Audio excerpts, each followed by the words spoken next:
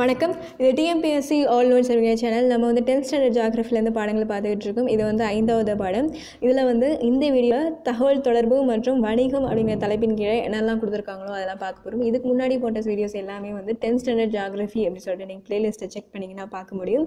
So இந்த வீடியோவில் தகவல் தொடர்பு மற்றும் வணிகம் மட்டும் பார்க்கலாம். ஸோ இதோட வந்து இந்த பாடம் வந்து முடியுது. தகவல்கள், எண்ணங்கள், கருத்துக்களோட பரிமாற்றத்தை தான் நம்ம வந்து தகவல் தொடர்புன்னு சொல்கிறோம். தகவல் தொடர்பு வந்து இரு பிரிவுகளாக வந்து வகைப்படுத்தப்பட்டிருக்கு. ஒன்று வந்து தனி மனித தகவல் தொடர்பு, இன்னொன்று வந்து பொது தகவல் தொடர்பு.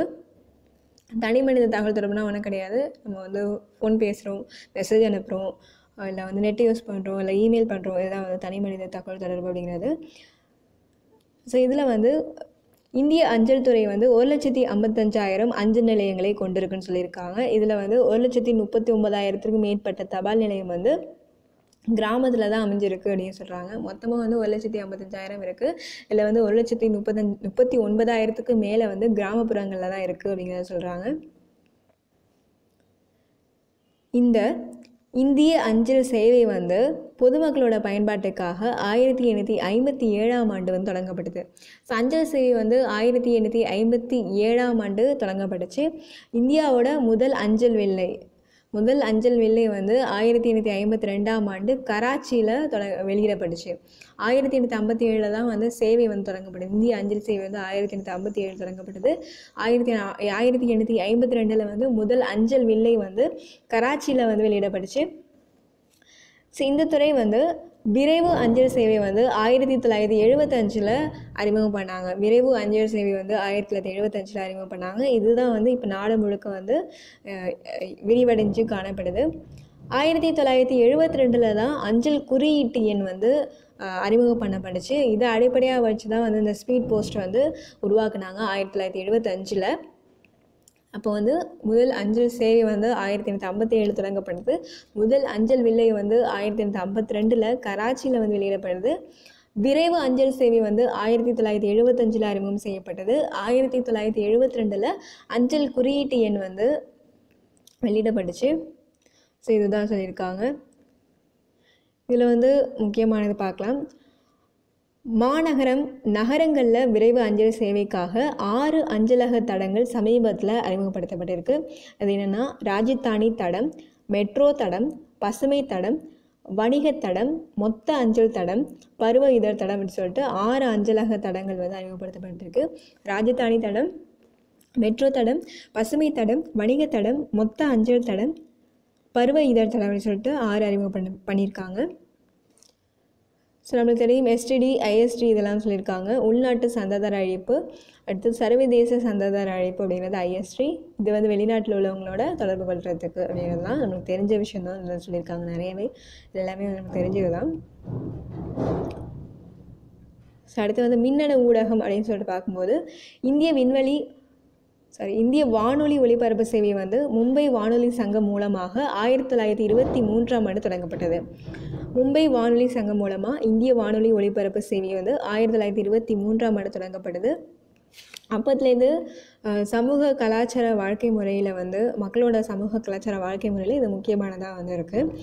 அதுக்கப்புறம் இது வந்து 1936 வந்து அகில இந்திய வானொலின்னும் 1957 ஆகாசவாணி அப்படின்னு சொல்லிட்டு பெயர் மாற்றம் செய்யப்பட்டது. 1936 அகில இந்திய வானொலி, 1957 வந்து ஆகாசவாணி அப்படின்னு சொல்லிட்டு பெயர் மாற்றம் செய்யப்பட்டுச்சு. அடுத்து தொலைக்காட்சின்னு பார்க்கும்போது இந்தியாவில் தொலைக்காட்சி வலையமைப்பு வந்து தூர்தர்ஷன் அப்படின்னு சொல்லிட்டு அழைக்கப்படுது. இதெல்லாம் நம்மளுக்கு தெரிஞ்சது தான். அடுத்தது இணையம், இதெல்லாம் தெரியும். ஸோ நெட் எவ்வளோ யூஸ் பண்ணுறோம் அப்படின்னாக்கா, இணைய பயன்பாட்டில் சீனாவுக்கு அடுத்தபடியாக 460 மில்லியன் இணைய பயன்பாட்டாளர்களை கொண்டு இந்தியா வந்து 2வது இடத்துல இருக்குது. இதில் டேட்டா நிறைய கொடுத்துருக்காங்க, சும்மா தெரிஞ்சுக்கலாம். 2021 வந்து இந்தியாவில் 635.8 மில்லியன் மக்கள் வந்து இணையத்தை பயன்படுத்துகிறவங்களா இருப்பாங்க அப்படின்னு சொல்லிட்டு கணக்கீடு பண்ணியிருக்காங்க. இந்தியாவில் பார்க்கும்போது இணைய பயன்பாட்டாளர்கள் வந்து அதிகம் இருந்தாலுமே 2015 வந்து ஒரு 26% மக்கள் தான் வந்து இணையம் யூஸ் பண்ணிக்கிட்டு இருந்தாங்க. 2011ஆம் ஆண்டு வந்து இருந்த 10% காட்டிலும் இது வந்து அதிகமாக இருக்குது. 2011 10% தான் இருந்தாங்க. 2015 வந்து 26% இருந்தாங்க. அதை விட இப்போ வந்து நிறைய பேர் அதிகமாகிட்டே போகிறாங்க அப்படிங்கிறத சொல்கிறாங்க. மேலும் இணைய பயன்பாட்டாளர்கள் ஆண்களோட சதவீதம் 71, பெண்களோட சதவீதம் வந்து 29 இருக்குது. அடுத்து செய்தித்தாள் ஊடகம், இது நம்மளுக்கு தெரியும். அடுத்து செயற்கைக்கோள் தகவல் தொடர்பு, செயற்கைக்கோளை வச்சு என்னென்ன பண்ணுறோம் அப்படிங்கிறத சொல்லியிருக்காங்க. ஸோ முன்கூட்டியே நம்ம தெரிஞ்சுக்கிறோம் வானிலை இதெல்லாம் சொல்லியிருக்காங்க. அடுத்து 1969ஆம் ஆண்டு இந்திய விண்வெளி ஆராய்ச்சி மையம் நிறுவப்பட்ட பின்னர் தொலைத்தொடர்பு பரிமாற்றத்தில் செயற்கைக்கோள்கள் ஒரு புதிய சகாப்தத்தை ஏற்படுத்தினுச்சு. அப்போ இந்திய விண்வெளி ஆராய்ச்சி மையம் நிறுவப்பட்ட ஆண்டு என்னன்னு கேட்டால் 1969. இதில் இந்தியாவில் செயற்கைக்கோள் தகவல் தொடர்பு அமைப்பு வந்து 2 பிரிவுகளை கொண்டது. ஒன்று வந்து இந்திய தேசிய செயற்கைக்கோள் அமைப்பு, அடுத்தது இந்திய தொலையுணர்வு செயற்கைக்கோள் அமைப்பு, இன்சாட் IRS இதுதான் சொல்லியிருக்காங்க. இந்த இந்திய தேசிய செயற்கைக்கோள் அமைப்பு அப்படிங்கிறது இன்சாட் வந்து 1983 நிறுவப்பட்டுச்சு. ஸோ இன்சாட் வரிசை, ஜிசாட் வரிசை, கல்பனா 1, ஹாம்சாட், எடுசாட் இதெல்லாம் வந்து தகவல் தொடர்புக்காக பயன்படுத்தப்படுற முக்கியமான செயற்கைக்கோள்கள். டிசம்பர் 19, 2018ஆம் ஆண்டு ஏவப்பட்ட ஜிசாட் 7A வந்து தகவல் தொடர்புக்காக சமீப காலத்தில் ஏவப்பட்ட ஒரு செயற்கைக்கோள். டிசம்பர் 19, 2018 ஏவப்பட்டது தான் ஜிசாட் 7A. இது வந்து முக்கியமானது. அடுத்து ஆகஸ்ட் 30, 1983ஆம் ஆண்டு ஏவப்பட்ட இன்சாட் 1B வந்து தகவல் தொடர்புக்காக ஏவப்பட்ட முதல் இன்சாட் வரிசை செயற்கைக்கோள். இந்த டேட் வந்து பார்த்துக்கோங்க. ஜிசாட் 7A வந்து டிசம்பர் 19, 2018, இன்சாட் 1B வந்து ஆகஸ்ட் 30, 1983. ஸோ அடுத்து வணிகம் அப்படின்னு சொல்லிட்டு பார்க்கும்போது, வணிகம்னா என்னன்னு சொல்லிட்டு நம்மளுக்கு தெரியும். இதில் என்ன சொல்லியிருக்காங்கன்னா வணிக சமநிலை அப்படின்றத சொல்லியிருக்காங்க. என்ன சொல்லியிருக்காங்கன்னா ஏற்றுமதி மற்றும் இறக்குமதி மதிப்பிற்கு இடையே உள்ள வேறுபாடு தான் வணிக சமநிலை அப்படின்னு சொல்கிறாங்க. என்னென்னா இப்போ ஏற்றுமதி ஆகிற பொருள்களோட மதிப்பு வந்து இறக்குமதி ஆகிற பொருள்களோட மதிப்பை விட அதிகமாக இருந்துச்சுன்னா அதை வந்து சாதகமான வணிகம் அப்படின்னு சொல்கிறாங்க. ஸோ எவ்வளோ வந்து ஏற்றுமதி பண்ணுறோமோ அதை வந்து நம்ம எவ்வளோ இறக்குமதி பண்ணுறோமோ அந்த வேல்யூவோட அதிகமாக இருந்துச்சுன்னா அது சாதகமான வணிகம். இதே வந்து நம்ம இறக்குமதி பண்ணுற பொருளோட மதிப்பு வந்து அதிகமாக இருந்துச்சுன்னா அது வந்து பாதகமான வணிக சமநிலை அப்படின்னு சொல்லிட்டு சொல்கிறாங்க. அடுத்து வணிக வகைகள் 2ஆக பிரிக்கலாம். உள்நாட்டு வணிகம், பன்னாட்டு வணிகம்னு சொல்லிட்டு பிரிக்கலாம். ஒரு நாட்டோட எல்லைக்குள்ளே நடந்துச்சுன்னா அது உள்நாட்டு வணிகம். ஸோ அடுத்து வேறு வெளிநாடுகளுக்கு இடையில் நடந்துச்சுன்னா அது வந்து பன்னாட்டு வணிகம். உள்நாட்டு வணிகம்னா நமக்கு தெரியும். கர்நாடகாலேருந்து காஃபி, கேரளாலேருந்து ரப்பர் வாசனை பொருள், அஸ்ஸாம்லேருந்து தேயிலை, ஜார்க்கண்ட்லேருந்து கனிமம், இதெல்லாம் வந்து நாட்டோட பல பகுதிகளுக்கும் கொண்டு போகிறதுக்கு வந்து உள்நாட்டு வணிகம் வந்து யூஸ் ஆகுது. 2 அல்லது அதற்கு மேற்பட்ட நாடுகளுக்கு இடையே நடைபெறும் வணிகம் வந்து பன்னாட்டு வணிகம் அல்லது அயல்நாட்டு வணிகம். வணிகம் வந்து 2 நாடுகளுக்கு இடையே நடந்துச்சுன்னா அதை வந்து இருதரப்பு வணிகம்.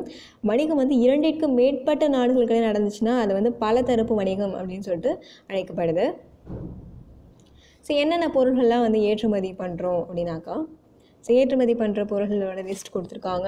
காஃபி, தேயிலை, கடல்சார் பொருள், தாதுக்கள், கனிமங்கள், தோல் பொருள்கள், நவரத்தினக்கல், ஆபரணம், விளையாட்டு சாமான், ரசாயனம் சார்ந்த பொருள், நெகிழி, ரப்பர் பொருள், கல் வேலைப்பாட்டு பொருள், சாந்து பொருள், சிமெண்ட், ஆஸ்பெஸ்டாஸ், மைக்கா, கண்ணாடி பொருள், உலோக கலவை, மருந்துகள், அறுவை சிகிச்சை உபகரணம், மின்சாதன பொருள், இயந்திரம், அலுவலக பயன்பாட்டு பொருள், ஆடைகள், கைவினை பொருள், இதெல்லாம் வந்து ஏற்றுமதி பண்ணுறோம்.